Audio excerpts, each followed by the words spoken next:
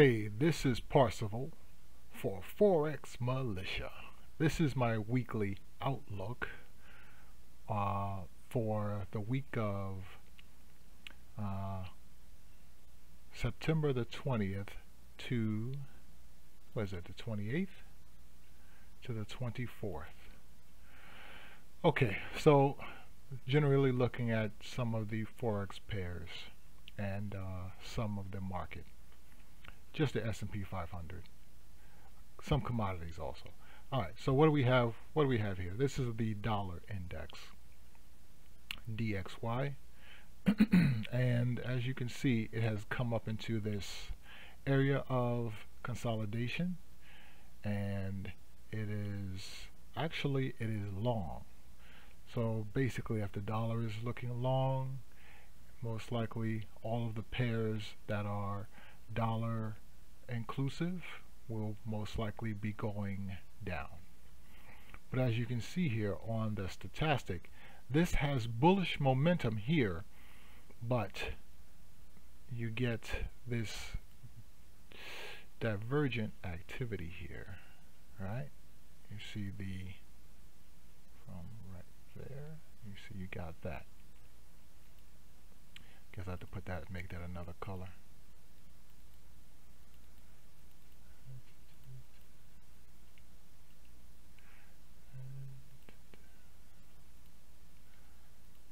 Make that yellow just a little bit. Alright, so anyway, as you can see the divergent activity, and this of course going into with divergent activity, or a bearish divergence going into a resistance, most likely in the future the dollar is going to fall. Alright, so here we go over to the S&P 500, and on the S&P 500 you got that straight up. This is the weekly chart, which is phenomenal, quite amazing. And as you can see, here is an area of consolidation. So most likely what's going to happen is, if we get a large pullback, it will pull back into about 4,200, about 42, yeah, around that area, if you get a large one. And so that will most likely go from September into October. We're in the worst months of the year: August, September, October. So that's that. On gold, gold basically is right now at a support line at 1750, and that right there could actually take this higher, but there's a zone. If I go a little bit further back, there's this zone. So in this zone, being on the daily, that's that. On the weekly, you can see it a bit better. It just goes into that zone, and it might actually pop out a level of consolidation. Alright. Over here, we've got Bitcoin, and Bitcoin basically has, just want to show you this. Bitcoin has fallen, right? It rallied, but it rallied back up into the 618, and now it's basically looks like it's falling again, because this is a bearish engulfing. So I would say that if it's going to fall, it's going to fall back into the 618, which is at 38,159. Oil is long. We have this. What I have here is, it looks like it's going long. It hasn't gone long just yet, because the my super trend, which is what I trade, hasn't actually crossed over. So it would be in a true long if it goes above 76.41. Okay, so but altogether, oil is long. And this is the loonie. This is, of course, after oil you have to go into the loonie, because it's all it's correlated. Alright, so the loonie is going long, it is, even though it's below this 100, you've got the super trend, the Kijun Sen, and the SSL, calling this long on the weekly. So long trades. Short trades over here on the euro, super trend, SSL, and the Kijun Sen. It's all below. It's still above here, but this is more of a short trend bearish signal against a long-term long trend. So short-term long, short-term short, but a long-term long. Long-term long over here on the pound, and we have this short-term going short. Most likely it'll fall all the way back down into this 100 and then bounce off.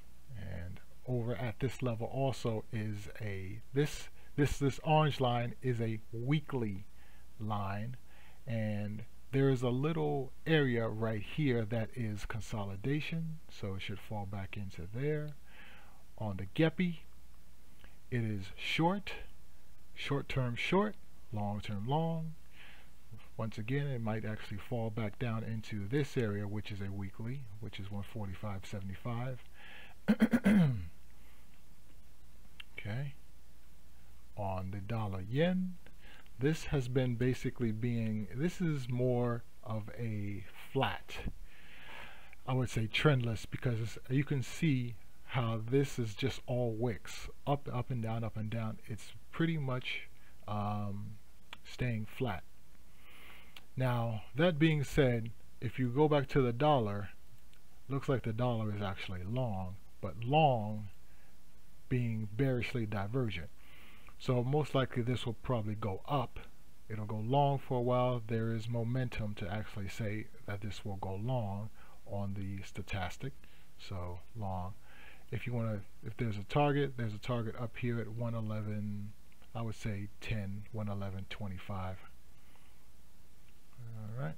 On the euro pound, this is short, but this is short for just a little while because there is divergence.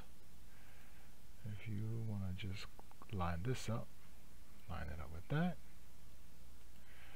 line that up with that, right over here, yeah, over here, yeah, and as you can see, it's continuously going lower, right? See that? That's going lower, that's going higher, so that's bullish divergence. And the Aussie Kiwi, OI, this is going lower, but right now it has hit 1.03, and this is support. So it's hit this monthly support, and from here I cannot say where it actually would go. We'll have to see if there is, what I'm going to be looking for is divergence. Now, okay, that's something I just took a look at. Since this is divergence, what I would be looking for is for that to pop up off of that support line and move back into this area right here. And as you can see, there is a weekly resistance line here between the 150 and the 161. So right up here in the zone, you can see this going straight across. So if that basically pops off of there, we would be looking for an engulfing, an inside bar that might actually, you know, a bullish candlestick pattern. Okay, but right now, it all looks like it's just going down, but it's at a support line. As you can see, it touched that line a couple of times. All right, so that's it for my weekly outlook. So I'm gonna promote my trade miner. I started this at the beginning of the year, and right now I'm looking at the euro, the loonie, which I did take a position on already, and I wanted to show you what I did here. There we go. And I'm on TradingView, And right now the position is in the green, right? And as you can see, it's an 80% accuracy for 12 years in this time frame, the 20th to the 28th. So that's about 1 week, a week and a day, I believe, if you look here, right, to this day over here, to the 28th. So we'll be looking to trade that for the next 8 days and see exactly at this time come out here. Now what I'm going to do is I'm going to trade this in such a way where I'm going to trade one half of this 20,000 units blindly, just taking the blind signals, and then I'm going to trade the other half with technical analysis to see which one actually comes out better, to see if trading this technically comes out better than trading it blindly. All right. And for a bonus, this is for the Europe, the Eurozone people. We have a stock here from Seasonx, Hanover Rook. I guess it's Rook. And it's 100% that in this time frame for 10 years, it goes up about, that says 97%, but it's really about 11.04%. And the median return is about 10.75, so it's in that range. The thing is, if what this is saying is, if this thing was,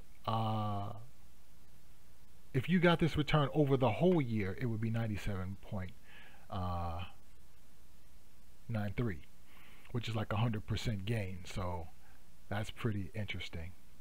And as you can see all the stats here. So I will be putting a link to TradeMiner and to Seasonx in the description. It's an affiliate link. Click on it if you want to support the channel. And with that, I will say, knowledge is power. Be power hungry, and power to the people. This is Parsival, signing out.